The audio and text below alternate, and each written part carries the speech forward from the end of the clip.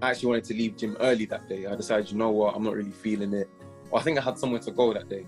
I said, you know what, I need to leave early. I think I left about 40 minutes, half an hour early. I've turned down a certain side street and he's about maybe 10 meters away. And he's obviously a bright white rabbit. And I can just see like a bright white ball in the middle of the road. I'm thinking, that can't be like a cat or a dog or anything like that. And as I got closer and closer, I'd established that it's a rabbit. And that's how he ended up running up towards me. And then I ended up picking him up, taking him home, and now he's TikTok famous.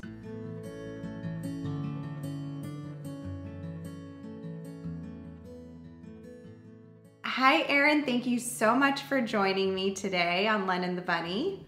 Thank you. Thank you for having me. I first came across your videos because my cousin always sends me cute bunny TikToks. I think it was like the morning routine video or something that she had sent me.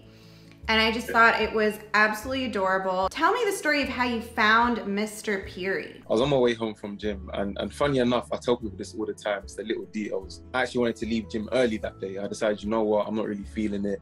Well, I think I had somewhere to go that day. I said, you know what, I need to leave early. I think I left about 40 minutes, half an hour early to go home. I've turned down a certain side street and he's about maybe 10 meters away. And he's obviously a bright white rabbit, and I can just see like a bright white ball in the middle of the road. I'm thinking, that can't be like a cat or a dog or anything like that. And as I got closer and closer, I'd established that it's a rabbit, and that's how he ended up running up towards me. And then I ended up picking him up, taking him home, and now he's TikTok famous. How old do you think he was when you found him? So when I initially found him, I think he was around 6 weeks. I'm guessing around 6 weeks. Yeah, he was really, really tiny. And I'm only realizing how small he is looking back now, if that makes sense.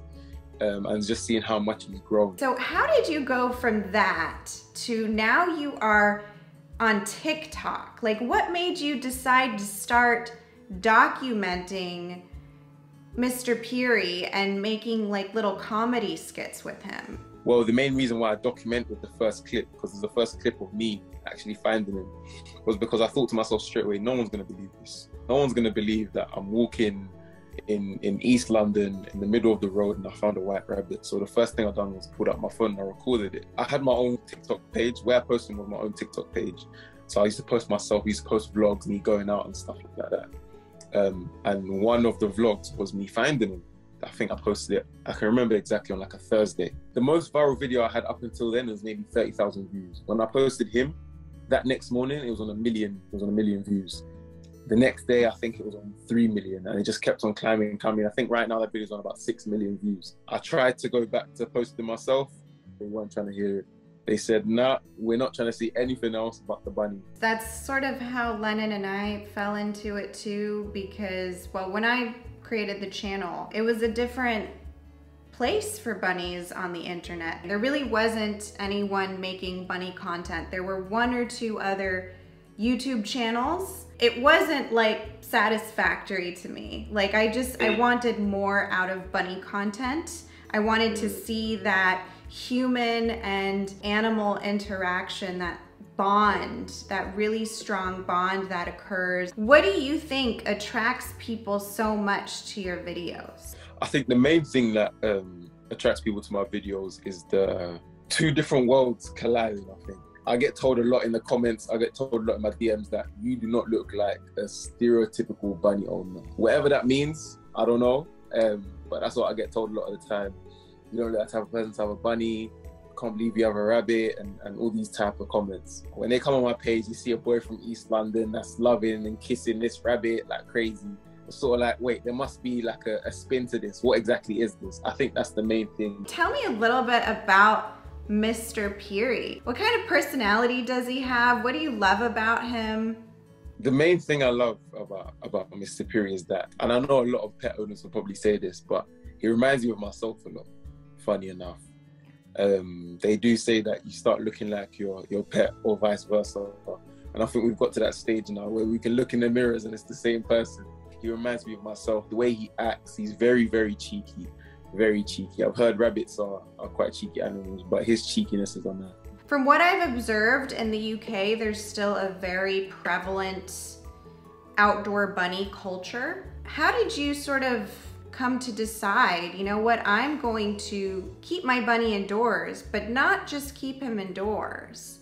I'm gonna free roam him indoors. So the main reason why I did want to keep him indoors and free roam him indoors was because I did have a rabbit about, we're looking about 12 years ago now. I'm 22 now. I had a rabbit and she was kept outside. This was during summer. So she'd be outside. She had like a fairly big size hutch.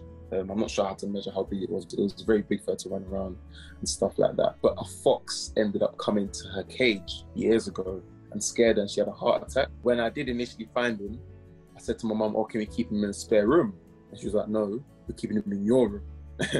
So I was sort of like, all right, then that's, you know, it's not too bad. So then he did initially have like a hutch in my room that I've now got rid of. And now he literally just has his litter box, his little castle, and he runs around the whole house now. That's his little setup. And obviously finding out a few tips, like from pages of yourself and other pages, finding out the best setting to have rabbits in is to have them free roam. They're not cage animals, they're not hutch animals. He literally owns my bed. That's no longer my bed, that's his bed. He sleeps in there probably more than I do. I have a bunny, Lennon. Had you ever seen our videos before? Yeah, so essentially when I first found him and I typed in on YouTube how to ... Lennon the bunny page literally was the first thing that came up. And it had obviously all the videos on how to, and I just sort of went through all of them to get a few pointers. So yeah, I have. Oh, that's amazing. That makes me really happy actually that, you know, because I started the channel like 6 years ago. And I'm sure all the videos that you watched are like 6 years old at this point, but they still help people to this day, some of that older content that I first put out. How does Mr. Peary react with all these videos? He plays along quite nicely in these videos. He's a great actor. Does he love it? Yeah, Mr. Peary, he loves the acting side of things. He does, he really does. Because of how my busy schedule, as everyone has a busy schedule, filming's really hard at times. That's why even now my schedule just got a lot crazier. Those like, you know, full production day in the life videos, I can't be putting out every single day. I know it looks like it's easy and he interacts and like sometimes it's a genuine headache. One take might take about an hour to do, and that's maybe him just hopping off the bed. He might hop off at a different angle.